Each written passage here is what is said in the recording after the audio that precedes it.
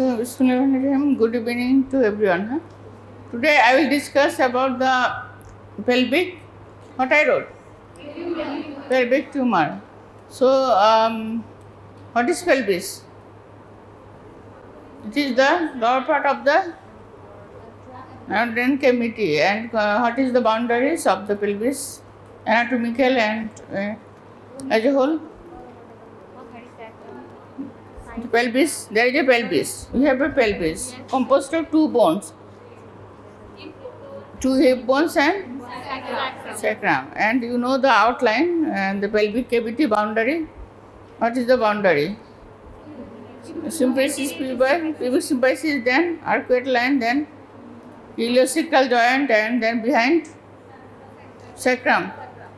So there is we have a pelvic bone, and what is cavity? The space within the pelvis, that is known as pelvic cavity. So in the pelvic cavity, what are the structures? Pelvic organs. What are the pelvic organs?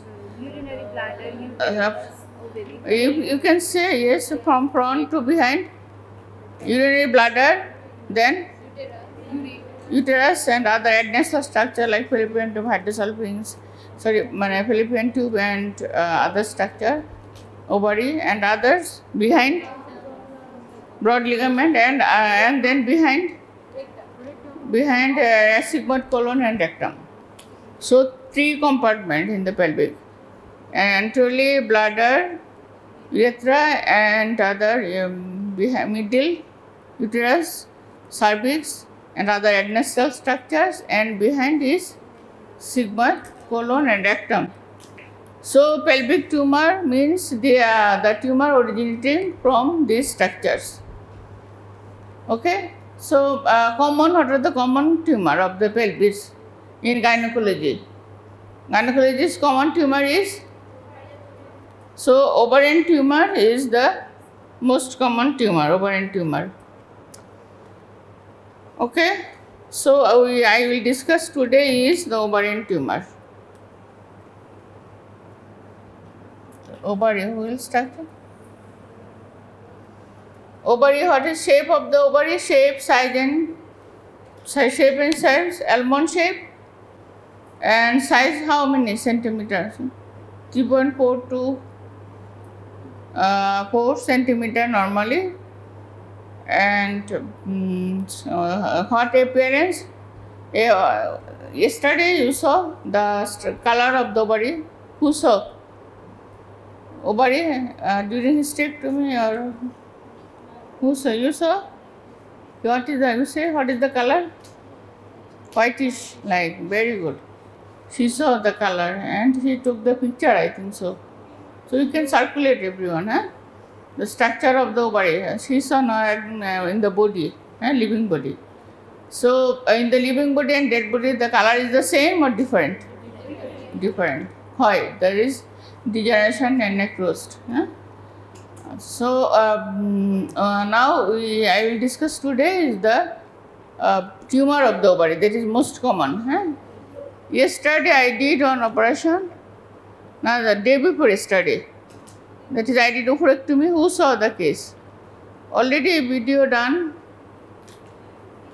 Who? Raise your hand. Who saw the? Only, why you only? Yes? Yeah, you stand up. You saw the operation, na? No, one. Okay, but only one. You stand up, only one. What is the structure? What you saw? The size of the laparotomy, yes.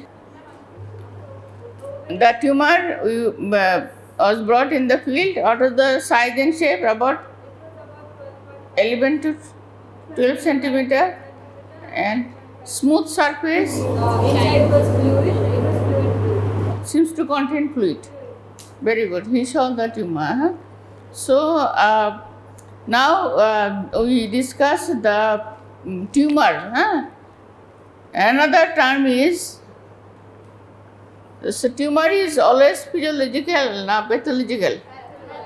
Pathological. But there is a term ovarian cyst or cystic ovary. Cystic, if it is termed the cystic ovary, cystic ovary limited to physiological condition? Physiological. Is it possible physiological condition to cause the cystic ovary? Yes, from its structure. What is the structure? From its structure it is possible. And ovary is the hormone producing organ. What is the other function? Ovary, germ cell. Okay. So, if we think the structure of the ovary, at first just grossly surface epithelial surface, okay, epithelial surface, cortex and medulla, right? In the cortex, the surface epithelium, then what? Sex cord structure. Can you remember sex cord? At first, we divide surface epithelium, then cortex and medulla. You remember the anatomy? And in the cortex, there is growing different stages of growing follicle. Okay, and sex cord contains this what? What is the structure of the sex cord? Sex cord germinal epithelium. You know the Graafian follicle, corpus luteum. These are the sex cord structure, corpus luteum. Do you remember this structure? So, follicular cyst from where? From the Graafian follicle. If the cyst persists long time, that is cystic ovary. And corpus luteum also can form the cyst. So these are the physiological. These are physiological cysts. Why physiological cyst? As it is directly related with hormonal function, which is needed for the all over our menstrual cycle or what is reproductive cycle. Okay, so now I am come back again in the ovarian tumor. So ovarian cyst is pathological. Ovarian cyst is pathological. So that is two part, benign and malignant. Now I will discuss about the swelling of the enlargement of the ovary at first. Ovarian enlargement. কি কারণে বড় হইতে পারে একটা ovary? Congenitally, there is maybe a problem in the ovary. Congenitally, there may be ovarian enlargement, or there is, what are the other causes? I told in the first class there is pathological change in the ovary. There is 5 causes. What are the causes? Which causes the pathological change? Number 1, infection. Number 2, endocrine disorder. Number 3, trauma. Number 4, neoplasia. Number 5 is miscellaneous. These are the basic cause of the pathology.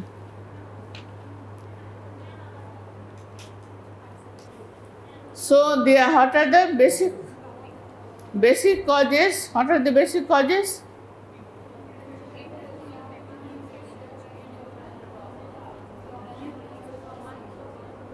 You understand? So, all these changes also can happen in the ovary. Basic cause mean infection, basic cause mean endocrine disorder, basic cause mean trauma and neoplasia and miscellaneous. So, all these factors can affect the ovary and which tends to cause enlargement of the ovary. Okay, so if there is infection in the ovary, what is the term? Oophorytis. oophorytis, retention cyst,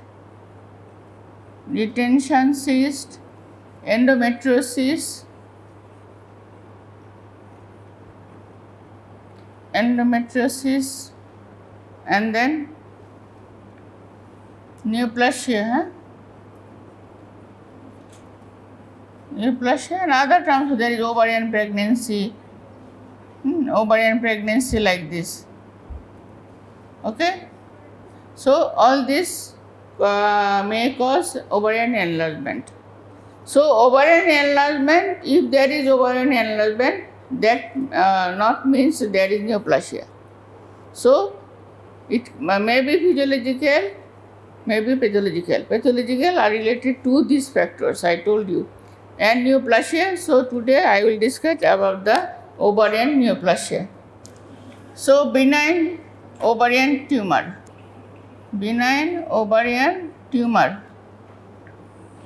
serous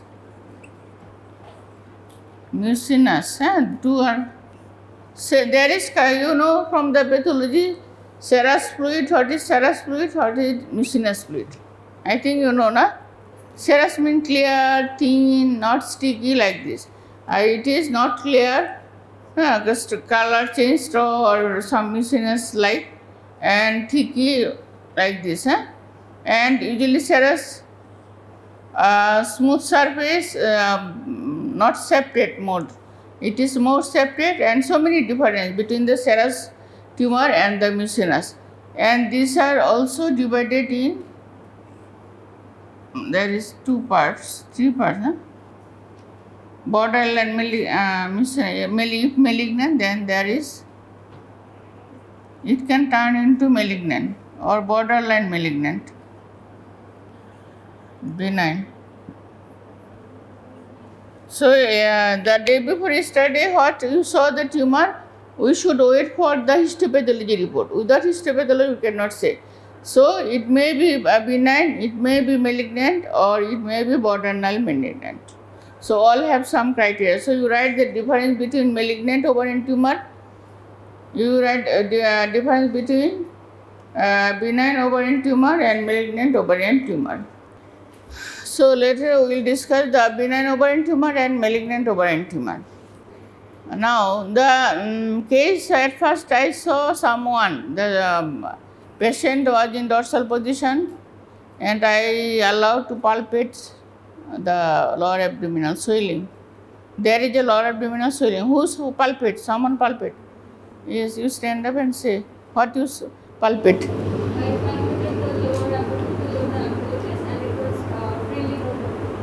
Freely mobile. There is a large cystic mass, freely mobile, and lower limit is palpable. So you can say again, there is a large cystic mass, freely mobile, round shape, almost round shape, and lower limit is palpable.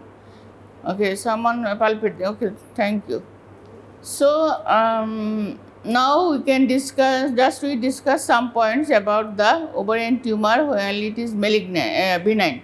Okay, so benign ovarian tumor. Now, if we discuss, so many discussion. Now, a clinical discussion is patient, how the patient come to us, what are the complaint, what are our findings, what investigation we do, and what treatment should be done. Okay. Now, patient came, how old she was? How old? About 35 years, multipara patient. She has complained of lower abdominal pain for last 1 year. Menstrual cycle was normal. There is no problem in the menstrual cycle. There is a difference between uterine tumor and menstrual and ovarian tumor. The menstrual cycle is mostly regular in ovarian tumor, and menstrual cycle abnormal in uterine tumor. Okay. So and she had then what we found after opening, there is, you say me, what we found after opening, open up the abdominal cavity? Torsion. There is a torsion of the ovary in the pedicle. Ovary is hanged in the pedicle, horse pedicle, ovarian ligament, infundibulum ligament. That is behind the broad ligament. Ovary is placed with the hanging with the help of ligament. So torsion within the ligament. Okay, you saw that one. There is a torsion of the ovary, and which causes pain. If there is a torsion in the ovarian ligament and mesosalpinx like this, then obviously there is pain. Pain due to stretching, nerve stretching and congestion and the surrounding structure. So there is a pain. For this pain she came. She came for this pain. So painful ovarian tumor. It was a painful ovarian tumor. Okay, so what are the other complication? This tumor may rupture. Of course, maybe this tumor may be rupture also. And another is hemorrhagic cyst. Within the ovary there is vessels. You know, in the middle there is vessel. Ovarian vessel goes to the inside, and corpus luteum also vascular structure. So if there is enlargement of the ovary, there may be some rupture of the small vessel, which causes hemorrhagic cyst. Which causes hemorrhagic cyst. So you know the three complications. One she told, torsion. Never forget this one. Torsion of the ovary. That is acute condition. Acute gynecological condition is torsion, which causes pain, and patient comes to us immediately and we need immediate operation. If we do not do operation, what is the problem? Torsion causes necrosis and then acute abdomen, peritonitis, big problem. Okay, so torsion, and then what I say, rupture and hemorrhagic cyst, intercapsular rupture, capsular bhitore, or even it can rupture outside, extra capsular rupture, and which causes hemoperitoneum. Okay, now I will discuss the that is other complication. It may be infected. There may be infection also, and degenerative change also in the structure, some degenerative change, fatty degeneration or others, and mostly infection. Infection is one of the complication, and it can transform into the malignant change. Very uncommon, transform from malignant change. Okay, now I will discuss the clinical picture. How the patient came to us and what is your findings and how can we diagnose.